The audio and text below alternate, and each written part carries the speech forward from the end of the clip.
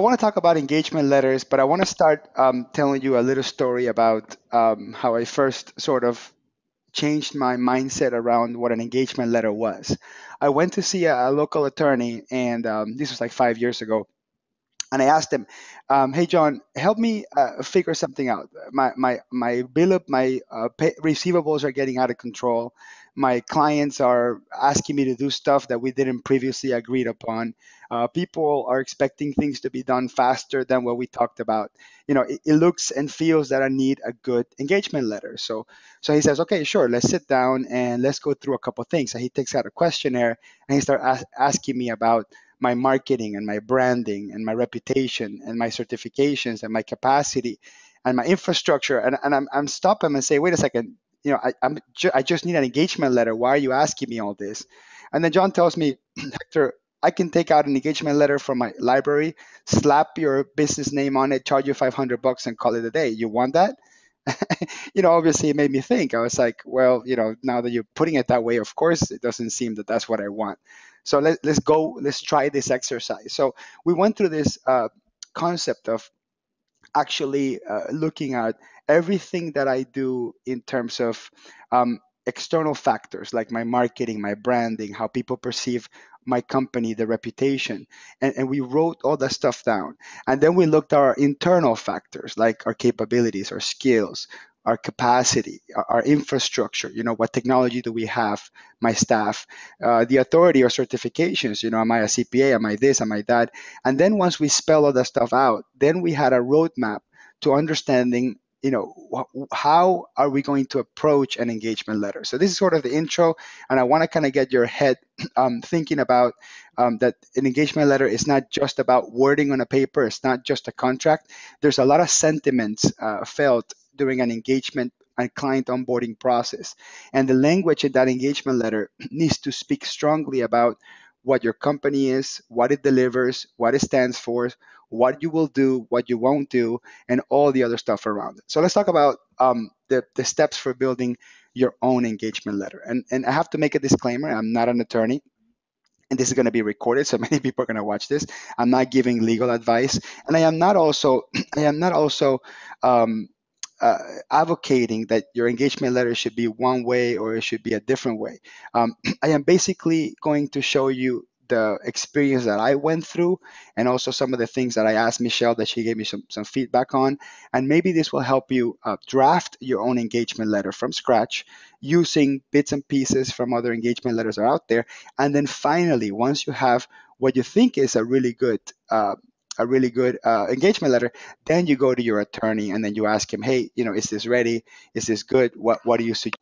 So first of all, determine your pricing philosophy is one of the most important things. A lot of people don't think that whether you are value pricing or fixed pricing or a blended of the two or hourly, it doesn't matter, and that's not true.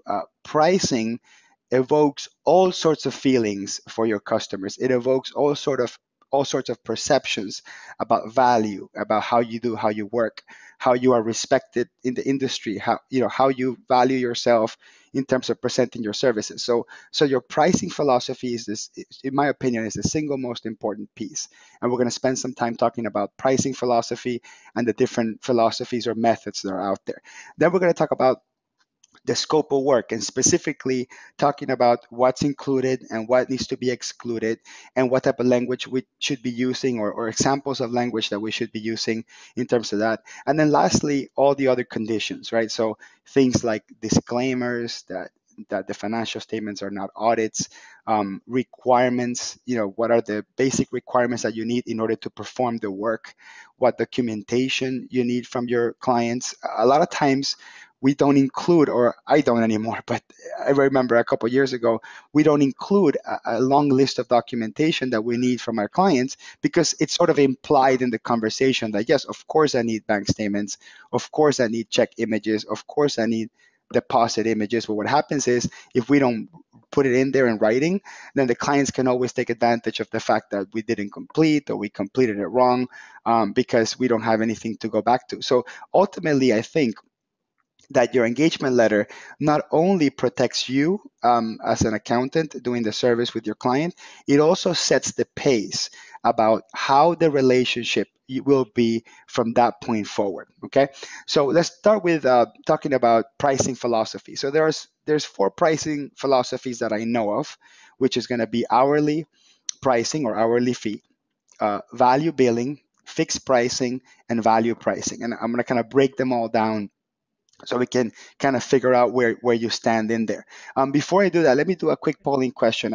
I would love to know how people currently think about engagement letter process. So let me talk about hourly fees. And this is interesting. Again, I'm not making a case for hourly fees and I'm not making a case for value pricing. I'm just explaining what I've done in terms of research. Okay.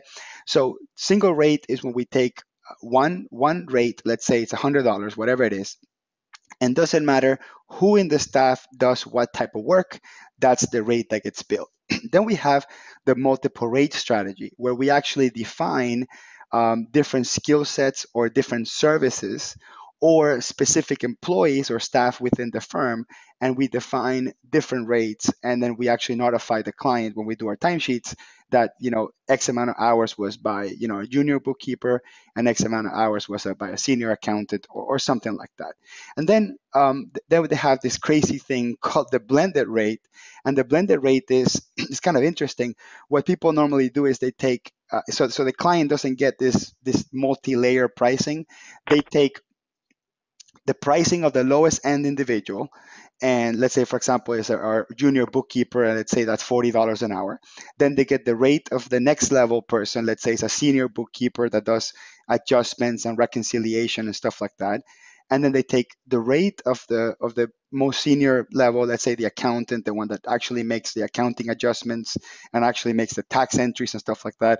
And then they multiply all those rates times the percentage of time they typically take on a project, and they come up with something called the blended rate. Now, again, some people use this. I'm not advocating for it or against it. I'm just talking about how different people use different rate strategies.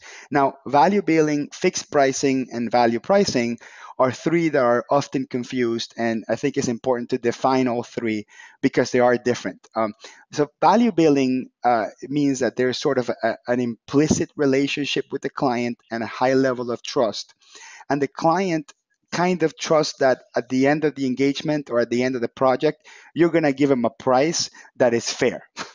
Right? And the issue with value billing is there's tons of subjectiveness. There's always somebody saying, you know what, just charge them 800. You know what, just charge them 1,000.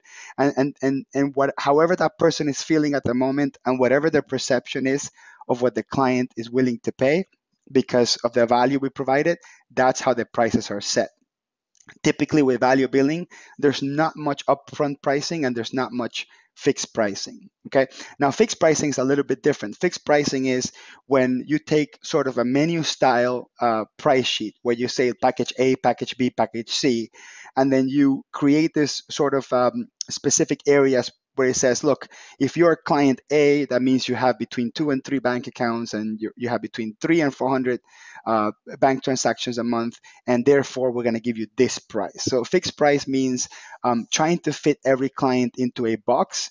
That way, when they shop for services, it's kind of like a menu, right? So they're picking off a menu. And then value pricing, it's probably the most complex one of them all. This value pricing is not the same thing as fixed pricing. Value pricing means that we stop and have a long, deep conversation with our client about what their needs are, how they value our services, how we can possibly take care of everything that they need, and then set the price up front.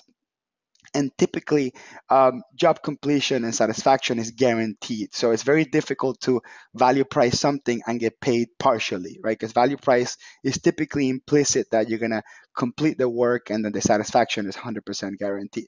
So that's kind of the breakdown of the three. Now, in terms of comparison, I think it's interesting to group them in this way: fixed price and value billing. How they're different is, fixed pricing typically works with a good, better, best package.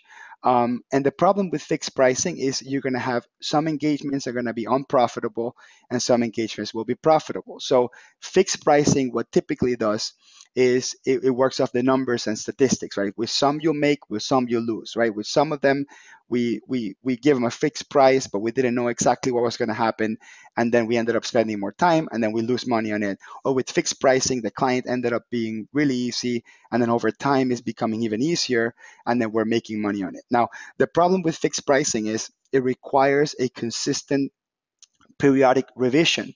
And then it's very difficult to make changes of pricing over time because the client already has this expectation of fixed pricing. Now, value billing, it's a little bit different. Value billing, it's again, there's a relationship that's implicit.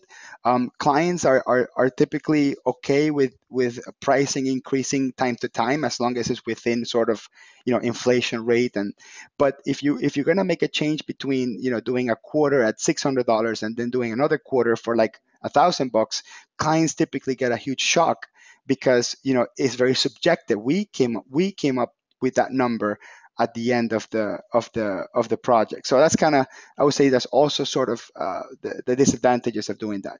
Now, hourly fees and value pricing, these are the two that get pinned against a very often. And typically, when we're in an hourly fee engagement, we deal with an engagement letter, right? That's the typical term used for a hourly fee engagement. But when we do value pricing, we typically call it fixed price agreement.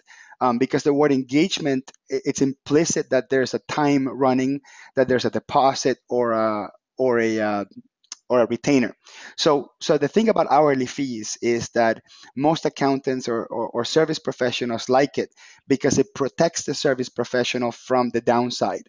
So by a client agreeing to pay you by the hour, you're protected of not wasting time with unbillable time, right? So everything that you do in terms of time, you can get paid for. That's why accountants like hourly fees. And quite frankly, there's many projects I still do hourly. I just can't find a way of value pricing them.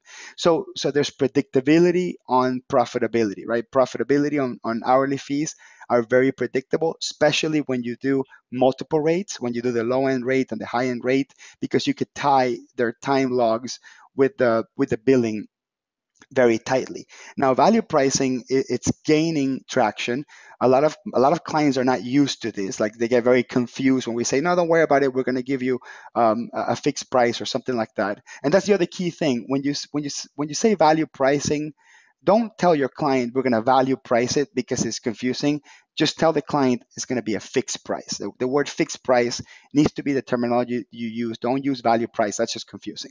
Anyway, now with value pricing, the billing process is predictable, right? It because we already predetermined it. We know exactly how much we're going to do it. And for the client's perspective, it's really great because they know how much they're going to pay exactly. Now, the major challenge with value pricing I've had is being able to find out my profitability without timesheets and with clients that take advantage of this will do everything for you type of service. It's very unpredictable to know if we're going to be running out of time.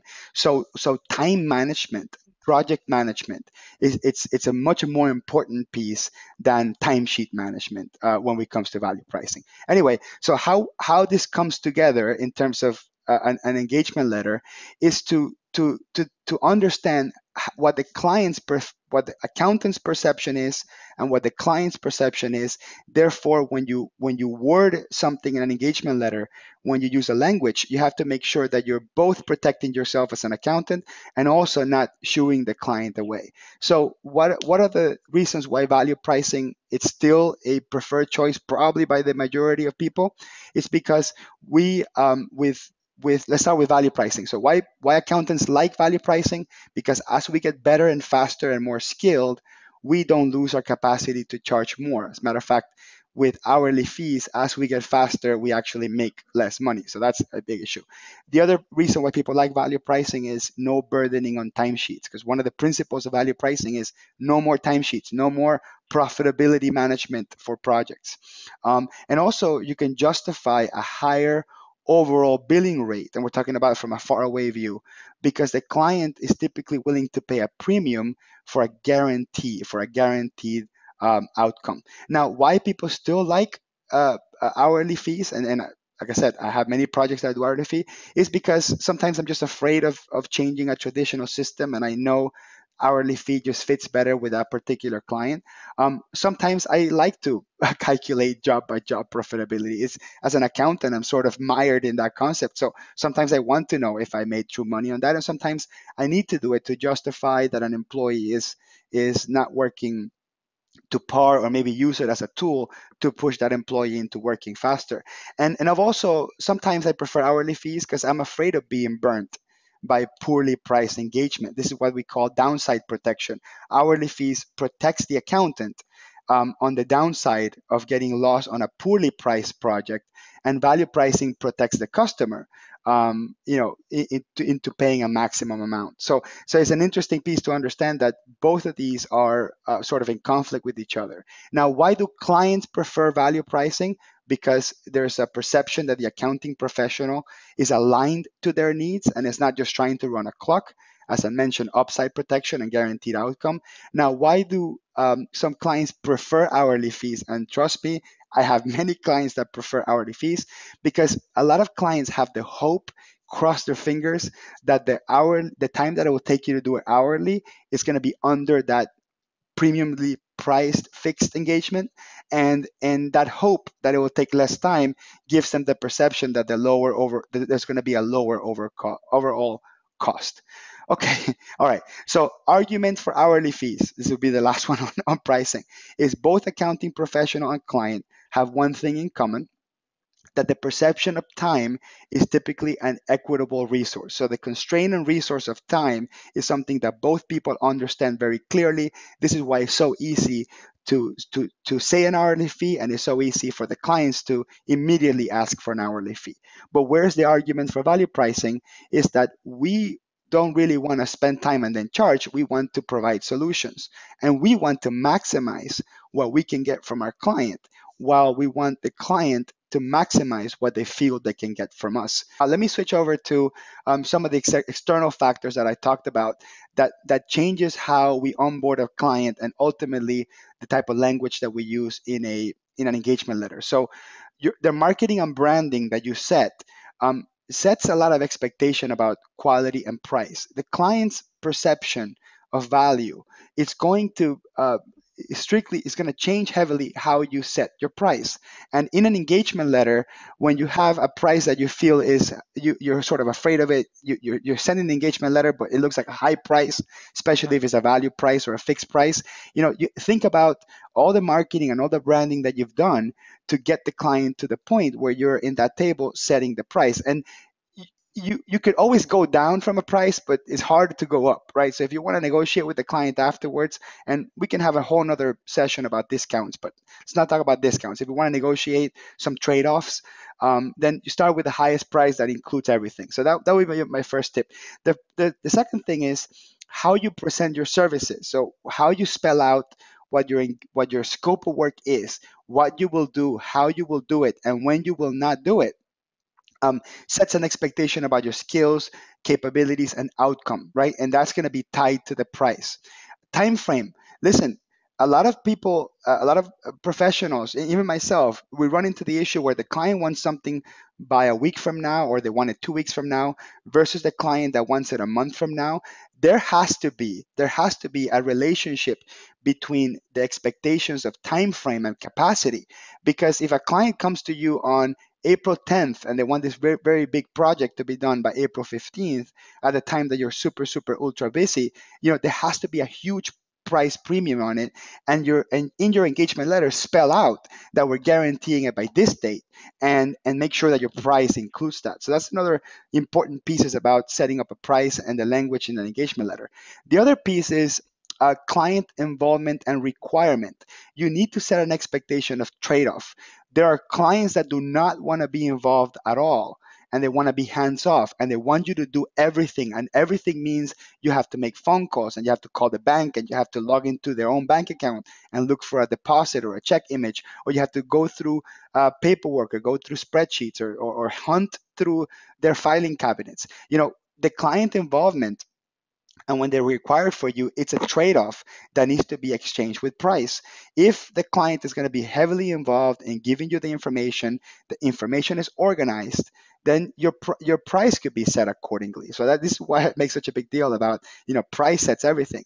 Now the disclaimers are important, right? So you need to start thinking about unknown and potential risks. Like, hey, what if I log into your computer remotely, and then somebody and there's a dirty website up? I'm just going to log out and and get rid of the engagement. This has happened to me, right? When I'm working with a client and logging remotely, and they're looking at something that is just something I don't want to see, stuff like that. So you may want to disclaim that if you're going to work remotely, we need a computer that is separate from their personal use, that is 100% for business use, and is pretty much set up just for us.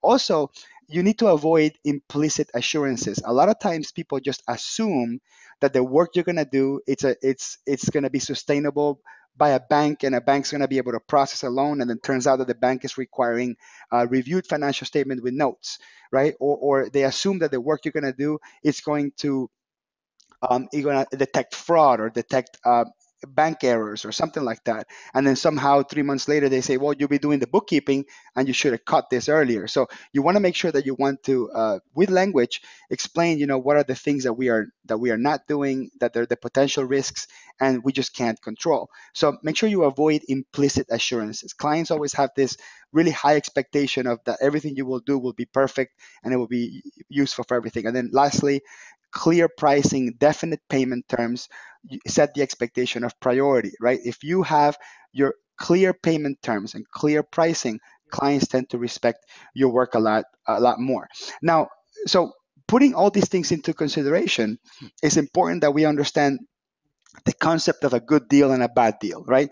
So when you present your services in an engagement letter, and your engagement letter corroborates with everything you do, how you market yourself, your reputation, how you explained it, how you presented your services, what you're willing to do, what you're not willing to do, what is included, what is excluded, and how you're going to get paid, and all these things give the client a perception of value. If that value is above the price, then the client thinks or feels it's a good deal, and you're going to close it faster.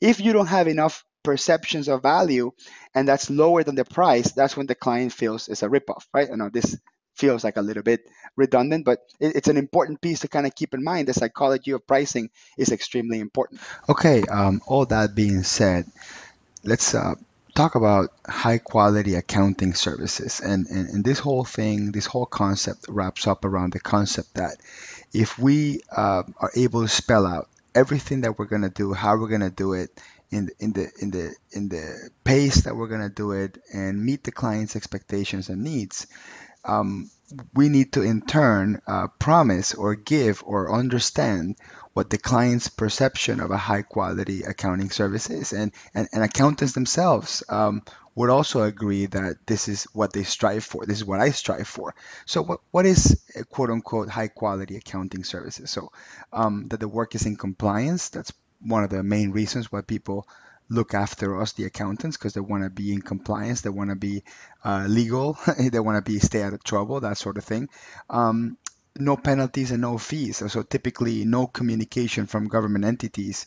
It's a good thing, right? That's what customers kind of expect. Our clients expect not to get penalties and fees, even if it's something that was beyond the accountant's control. And in my experience, even the stuff beyond the accountant's control, we still kind of get blamed for penalties and fees, no matter what. Then the fact that the financial statements or whatever the output of our work that passes muster, during an audit, during a tax audit, or maybe a financial audit. So that's something that people perceive as high quality accounting services. Proactive advice about growing sales and increasing profits, and more clients are expecting accountants to, as they look at the numbers, to be proactively telling the client of opportunities that they see. Accountants are not marketing people, and they're not uh, consultants of sales and marketing and that sort of thing. But if there's something that's obvious to the accountant in terms of what's happening with sales and opportunities to increase sales and profits, clients are really going to perceive that proactiveness as a high quality service. Also, on the other side of the financial statement is proactive advice on reducing expenses and reducing risks, or making our clients aware of potential risks based on what we're seeing. If we're seeing big trends in expenses or big trends in um, in potential liabilities, they kind of want us to proactively give advice on that. Now, the easy one, accurate and dependable financial statements, right? So these are things that the business owner and the business manager needs to make more informed decisions. And one of the hardest ones for a lot of us is to immediately respond to every phone call, every email, every correspondence, and a high level of communication. And if you actually go through the exercise of printing this list out, and when you sit down with the client and say, hey, how many of these are important to you?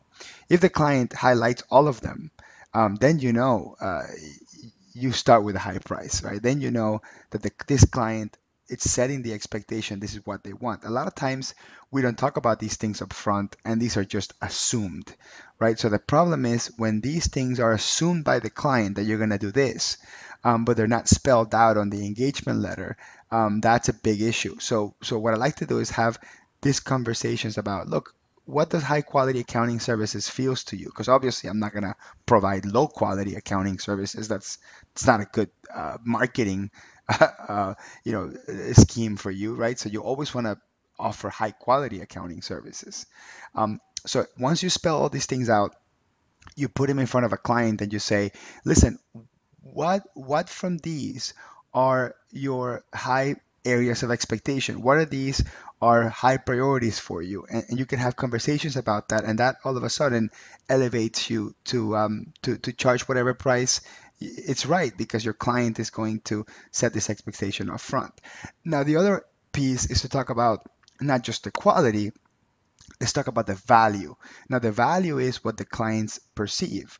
And again, as they're reading an engagement letter and as they're agreeing to something and you're agreeing to something, you want people to kind of picture in the future the quality and the value both. And what are the things that clients look in terms of value?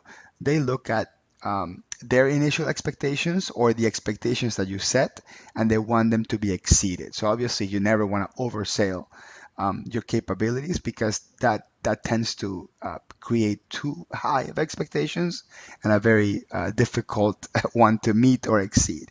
Also, no nickel and diming. It's a really big deal for clients. Clients feel that a lot of accountants and lawyers and other service professionals are looking for ways to charge for this, charge for that, send an invoice for half an hour here, send an invoice for an hour there.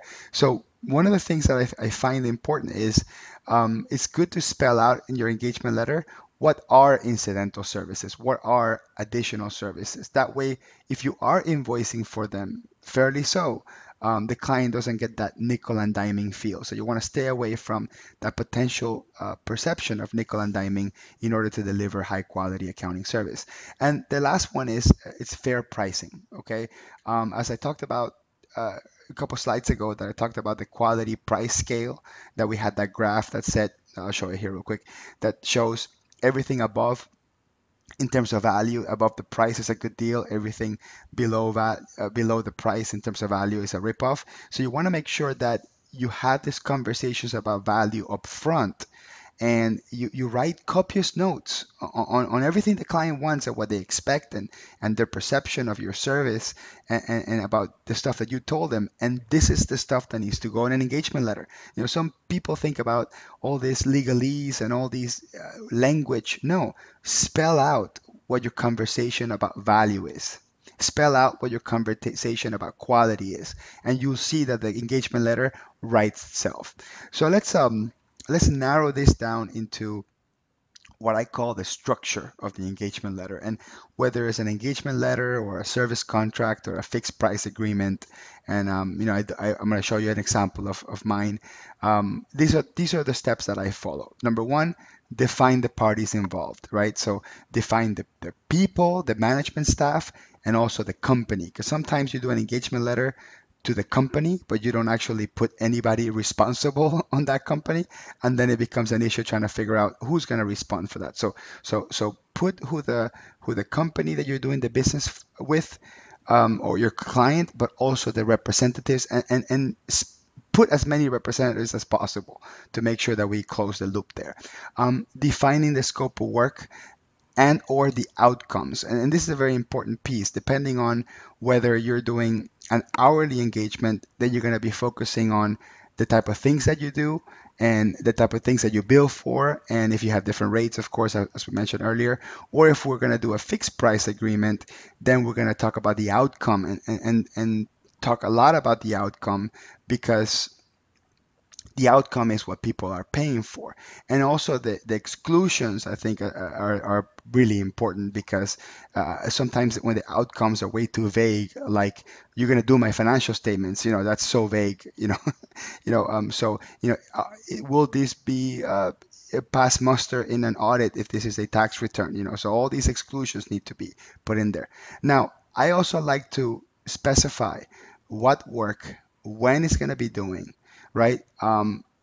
Sometimes I spell out the processes, right? Like we're going to log in remotely, or we're going to wait for you to send us the file. So sometimes we actually spell out the processes and the steps.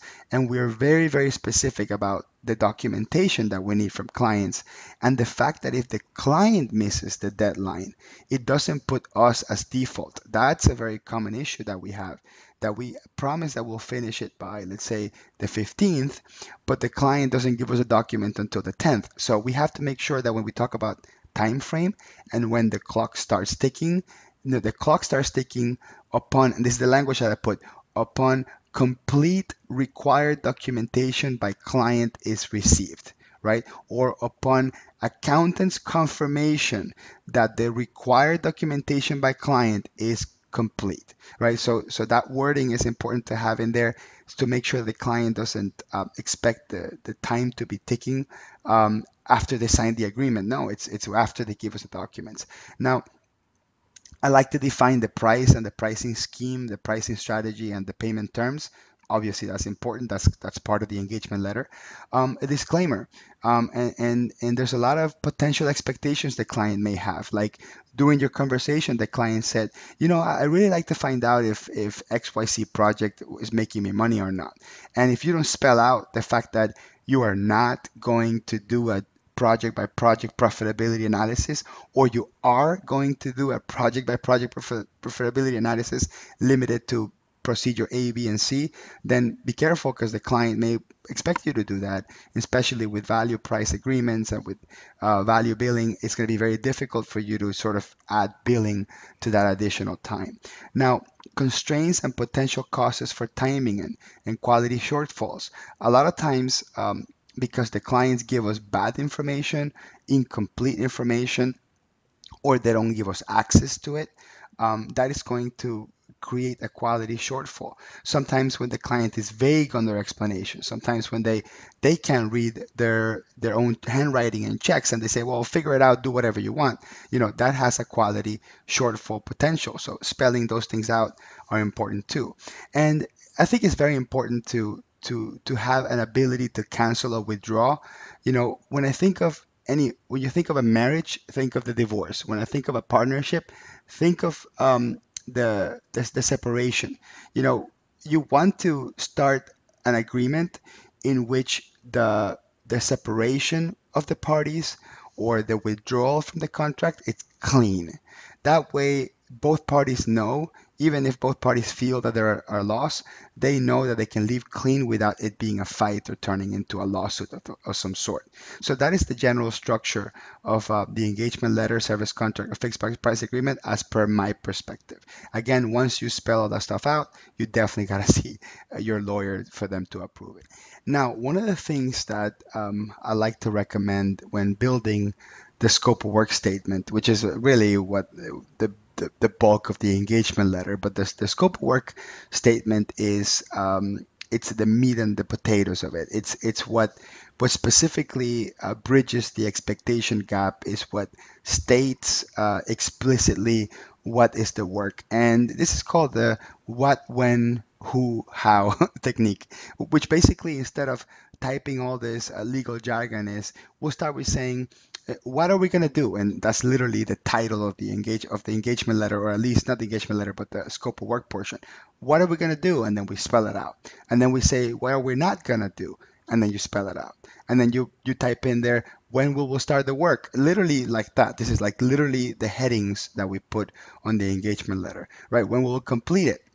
Start and complete, you could probably put in the same question. How we will do it, this is when we explain the process. And who will do it. Sometimes it's good to spell in, who from the organization will be communicating with the client, so the client has an idea of who specifically is going to be talking to them and that sort of thing. So I want to show you a generic engagement letter. I'm going to go to my website real quick where I have him I have him in there. So and I'm going to include this link is on the slides that are sent on the email afterwards, but I'm going to pull up that page where I have that information. Okay, so this is my website where I have a couple of engagement letters, and I'm going to pull up this one called QuickBooks Setup Agreement Letter. So it's just called QuickBooks Setup Agreement Letter. If you're a QuickBooks Pro Advisor, this is part of your Pro Advisor toolkit, but you can see it here. But I think these letters talk about the who, when, what technique pretty well. So the first piece of the engagement letter, and these are provided by Intuit. We start by just kind of saying, hello, customer, thank you for working with us, the opportunity to work with us, et cetera, et cetera. Then we start with what are we going to do, right? This could be a question, this could be a statement, and this is where we specifically say what is it that the client wants us to do. And then we're going to say what we won't do, and literally just like that, right? What we won't do, this is the stuff that we're not going to do, the stuff that is not covered, the fact that this is not an audit, the fact that this is not guaranteed to pass muster in a tax audit, the fact that we're not verifying each document, the fact that we're not hired to detect fraud or misrepresentations or stuff like that. And then we talk about what we need from you, and that's part of the what. This is where we're going to specifically say the documents, and you can do bullet points here, like we need bank statements, we need bank images, we need checks. When we will do it, this talks about time frame, and this is actually covering both when we start and when we'll finish, both pieces of it. Hardware and software warranties, so this is typically when we're working on computers, and we have a disclaimer saying, look, we're just working on QuickBooks. We're not really messing with the operating system. If for whatever reason your computer blows up in the middle of this whole thing, yeah, this is not what we do. We don't fix the computers. We recommend to use an IT professional to install the software or troubleshoot. Don't use us for troubleshoot, that sort of thing. And then we have services outside of the scope of work, which is actually not the same thing as what we won't do. So what we won't do really talks about the limitations of the services we provide. And services outside of scope of work, this is talking about stuff that we could do, but there would be an additional fee, or it would be outside of the agreement, right? Or we have to wait until we complete this engagement to start a new engagement for this out of scope kind of tasks. And then we talk about the fees, whether it's an hourly or flat fee, whatever it is. And then in this case, they use the approvals, just saying that both of these people are in an acknowledgement, and the minute that we get the signatures, we are legally bound to start the work, and you're legally bound to pay us. And some of there's no language in this one on how to withdraw from this contract, but I actually recommend doing that. So this is just an example of the who, what, when letter. Let's do another one called QB services engagement, and these are all going to be pretty similar because these are based on the same sort of template system. So there it is again, what we will do, and this is talking about troubleshooting QuickBooks, and then it says what we won't do, which is talking about just the fact that this is not an audit, and then what we need from you, again, list of documentations. So this is basically the same thing. So as you go through the sample engagement letters, and I'll post a link here on it. There's a couple of really interesting documents. This one called the Complete What We'll Do Guide by CPA Mutual. This is an insurance company that put together a real neat guide, and this thing is like 50 pages. It's huge, and it actually 60 pages, and it actually talks about engagement letters for different types of contracts. It talks about engagement letter for tax return, and engagement letter for the assurance set of works, which is audit, review, compilation. So this document in particular I recommend because this is really designed to protect the accountant and the liability of the CPA for the most part. And if you jump here to like one of these sample ones, and I'm going to go all the way down so we can actually see the sample letter that they use here. Um, there we go. Let's do this one. Okay, there's one here for for putting together financial statements that are going to be sent to a bank, right? Something like that. So this talks about look at the structure of this one. This talks about nature and scope first, and then it talks about roles, and specifically says what the firm is going to do.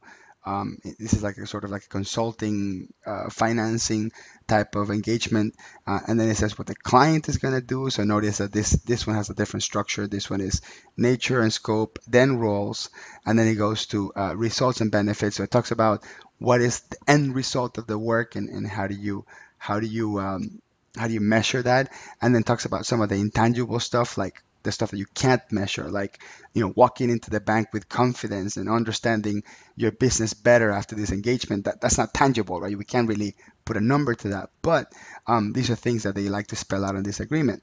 And then talks about commencement and scheduling of work. That's basically talking about time frames, right?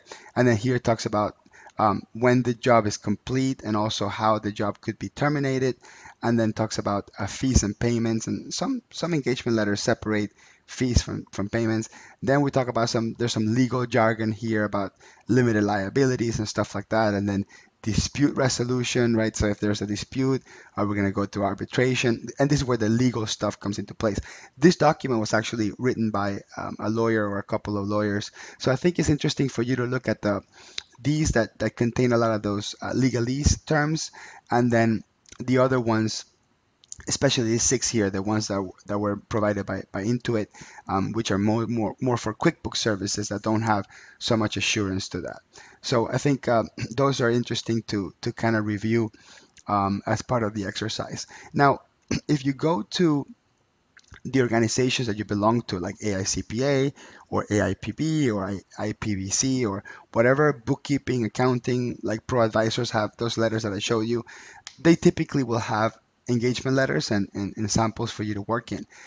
Insurance provider, right? So insurance providers typically want to protect the accountant from being sued. So they're going to provide a plethora of engagement letters. Google, I know this sounds redundant, but a lot of these resources, I literally Google them and I look for the ones that I really want. And it's needless to say, once you're done doing an engagement letter, if you modify one or create one, it's very prudent for you to consult your attorney before we actually go there.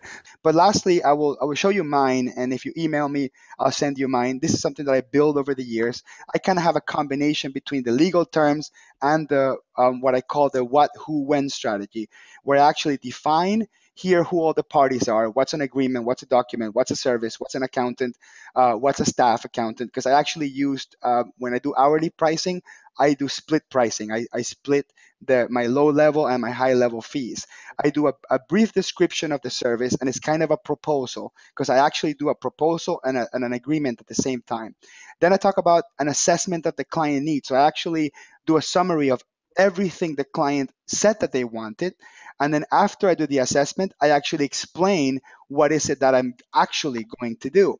And then I do the scope of work, the service. So I actually make it a point to write down what the client wanted, but also write down what I'm going to do. That way the client can never say, well, I told you I wanted this, and it was implied that you were going to do it. And the answer is no. I wrote down what you wanted, and then I also wrote down what I'm going to do and what I'm not going to do. And then I spelled out how I'm going to charge, and I split if it's a service or an accountant type of work. Then I talk about payment terms, maximum, project cost. I talk about that there's no maximum in the case of an open engagement. And then we talk about the agreement termination, who can end the engagement at whatever time, and what the maximum risk of the client is if they're not in satisfaction with the service. And then we talk about potential additional notes. We talk about what they say they wanted in the future. So I write that in there, saying the client may want that, and that's going to be priced differently, and obviously the signatures afterwards. So that's my engagement letter. That I'm not going to say it's been reviewed by a lawyer or anything like that because that can get me in trouble. But if you